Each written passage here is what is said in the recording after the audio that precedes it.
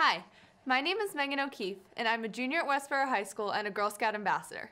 For the past 9 months, I've been working on my Girl Scout Gold Award project, Heart Smart. The Gold Award is the highest award a high school Girl Scout can earn. It is an 80-hour project to help make a difference in our communities. My project has been based around the importance of learning and performing CPR. Through the project, I've run classes for community members, started a CPR training program at Westboro High School, and even received my Red Cross CPR instructor certification. During the process, I've been able to work with many talented people from different organizations across the state. They have taught me so much, and I wanted to be able to share this information with the community. I have compiled information from my interviews with some of my mentors to share with everyone. The first important thing to know is that there are different heart conditions that may cause someone problems. Many people have heard about heart attacks, but cardiac arrest is a lesser-known heart condition. I asked Allison Perrin, the Senior Government Relations Director at the Massachusetts American Heart Association, to tell me more about these two conditions. So cardiac arrest, the easiest way to think about it is an abrupt loss of a heart function. So it's really your heart just stopping. It can be because you have a diagnosed heart condition, or it doesn't have to be. What's the difference between that and a heart attack? So people usually use that very interchangeable, and it's not the same thing. So you can think of a heart attack as a blockage where your arteries are blocked. So I always like to think of it as a plumbing issue, and sudden cardiac arrest is more of an electrical issue where your heart doesn't keep beating. In the case of a cardiac arrest incident, performing CPR right away is the best way to help a victim. Janet Reed, a Red Cross volunteer, shared information about CPR and how it helps. CPR is cardiopulmonary resuscitation, and what you're doing with CPR is circulating oxygenated blood throughout the heart, lung, and the lungs, just to make those tissues viable while the person is unconscious and unresponsive. How does CPR help the heart return to normal function? CPR doesn't actually help the heart return to normal function. It's more the addition of the defibrillator that actually does that. But what the importance of CPR is that it does circulate oxygenated blood between the heart, lungs, and the brain, heart, lungs, and the brain, to keep those tissues alive and viable for the next step in cardiopulmonary resuscitation. So CPR is the most important thing you can do in an emergency situation, with the addition of a defibrillator. There are two different types of CPR, traditional CPR and hands-only CPR. Although traditional CPR usually uses both compressions and rescue breaths, there is an alternative known as hands-only or compression-only CPR. This is largely what my project is based around. I asked Allison to explain the difference. Obviously, hands-only is really just the compressions piece of it, versus a traditional kind of CPR would include the compressions and the breaths. The reasons why we are really promoting hands-only is because what we found doing research was that there's enough oxygen being circulated with just compressions in people's while you're doing hands-only CPR that you don't need to do the breaths. The breaths always felt a little bit like a barrier to people. They were nervous about doing it. It was hard to remember how many breaths to compressions. They were concerned about, I don't want to put my mouth on somebody I don't know. So the hands-only is actually something that you can do with just compressions, and it still circulates enough oxygen. So then there's not a big advantage to using one over the other? There isn't. If someone's comfortable doing the breaths because they've been fully certified, we would encourage them to use them, but there isn't always an advantage to doing the breath. So what are you supposed to do if you witness someone suddenly collapse in a case that may be cardiac arrest? Janet listed the most effective steps for a bystander to follow to help a victim. The most important thing you can do is to recognize that a cardiac arrest has occurred, meaning there's no signs of life for the individual. You call 911 and activate EMS as soon as possible. You do immediate high-quality CPR, meaning you compress the chest at least 2 to 2 1/4 inches for an adult. You allow the chest to fully recoil so the blood can refill the heart, and every time you compress, it moves the blood around the circulatory system. And you want to make sure you do a compression rate of 100 to 120 beats per minute.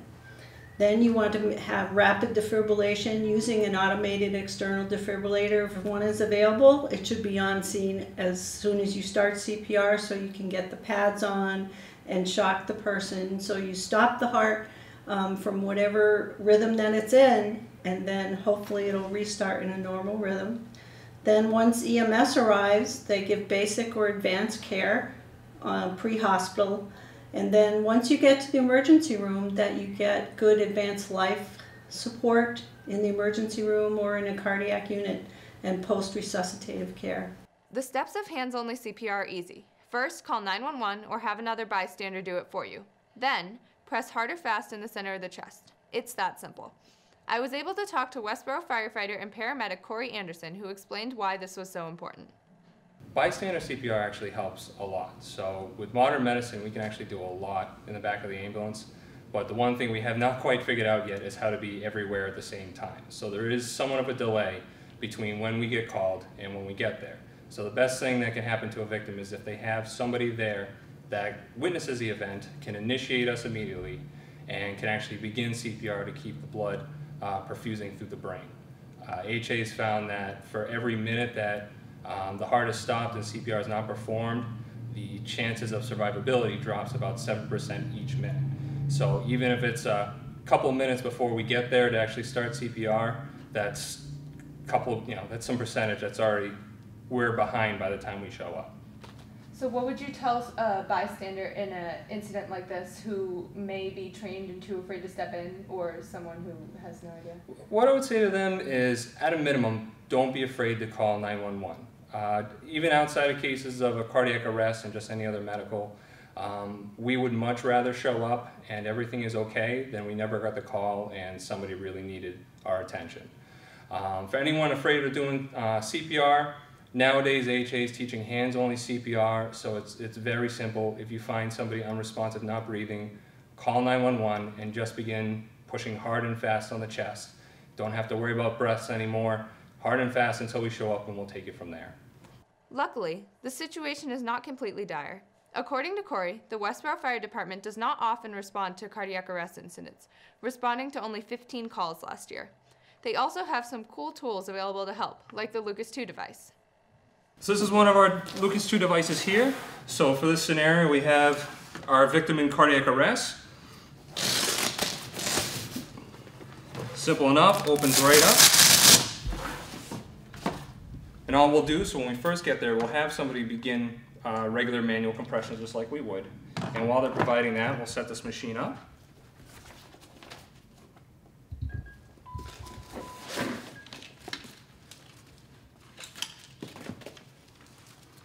This will actually go right over the person's chest. We'll simply lower the suction cup here and just press go.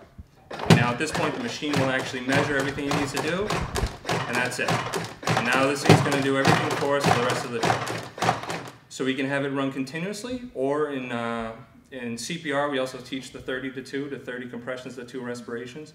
We can actually set this machine for that, so it will automatically provide 30 compressions, and after that it will actually play a tone, and that's when we know we have to give our 2 breaths. So now with this, now I'm freed up, I can provide medication, I can take care of the airway. No longer do I now have to maintain, and there we go, we give our 2 breaths. So it's an extremely simple machine, but very, very effective. Not even the Lucas device takes out the important step of having bystanders trained in and able to perform CPR in an emergency. With the help of Health and Physical Education Director at Westboro High School, Mr. Roger Anderson, a new program was implemented this year to make sure that all students are trained in CPR. He shared information about the implementation of this program in the high school. We're having every freshman in the high school starting this year and continuing forever to be trained in CPR and also trained to use the AEDs that we have in our buildings. How do you think this will make a difference in the community? Well, we're going to be making sure that every young person in the community can react positively to a negative situation. If someone collapses, then every student that comes out of Westboro High School will know what to do to get help and to be the bridge until paramedics or other medical people arrive. So far, we have run 2 days of CPR training at the high school, which have both been extremely successful and a lot of fun. Knowing that there will be 300 new trained lifesavers in the community every year is a reassuring thought for all. However, even 300 is not enough. Hopefully someday, every person will be trained in the skills necessary to save a life. If you are not trained, go do it. As many of my friends will tell you, there are so many important reasons to get trained. Some of them were able to share their reasons with me in hopes of motivating all of you to follow in our footsteps. Why do you think it's important for students to be trained in CPR? I think it's important to be trained in CPR so that you're prepared if you ever have to save a life. I believe it's important for people to learn CPR because what I tell a lot of students when I'm teaching CPR is, a lot of people think, with all the medications and things we can do in the back of the ambulance, we can do some great things, but it doesn't mean anything unless somebody's there to start us and somebody's there to keep blood flowing through the brain and through the heart for that medication to be that much more effective when we give it. If something were to ever happen to like one of our friends or like a teacher, that way we can know like what to do, like if they have something wrong with their heart. And it could happen anywhere to anyone, so it's important to know what to do in an emergency. I think it's very important because we're trying to get the reaction time down. So when the medical staff gets here, they can just take over, but we're trying to keep people going and saving lives in the meantime. It's always important to know what to do in an emergency situation, whether it be call 911, help them start to breathe. It's always important no matter what happens. So, we have a very low out-of-hospital cardiac arrest survival rates, about 11%. The more bystanders that we train in CPR, we can either double or triple that rate. So in places like Seattle, where they train a lot of bystanders, including students in schools, their rate is about 62% of survival. And so for us, it's really about making sure that there's somebody who witnesses a sudden cardiac arrest that's able to do CPR before medical professionals arrive. That's really our hope. I think it's a lifelong skill that students learn. Everyone knows someone with heart disease or who will be affected by heart disease and cardiac arrest, and it's a skill you have for the rest of your life. I think it's really important that our students have this skill. They're the ones that are going to go out there and be there at the games, and it's much more likely that an adult in my age category is going to go down, and to have everybody around us trained and prepared to react to that, I think is a really important step. Because you never know when an emergency is going to happen. You never know who it's going to be. It could be a family member, it could be a stranger, it could be somebody you just met, it could be anyone. But if you don't know what to do to help an emergency situation, you're not giving that person the opportunity at survival. That's the best thing that I can tell you. It's very important to learn CPR because you never know. I believe it is important to be trained in CPR for all of these reasons, as well as the fact that learning CPR will give you the power to change the outcome in an incident of a cardiac arrest. Having the skills to save a life is so important, and I hope that I have now inspired you to give yourself that power and potentially make a difference in someone else's life. Thank you for watching, and I hope to see many community members in a CPR training class soon.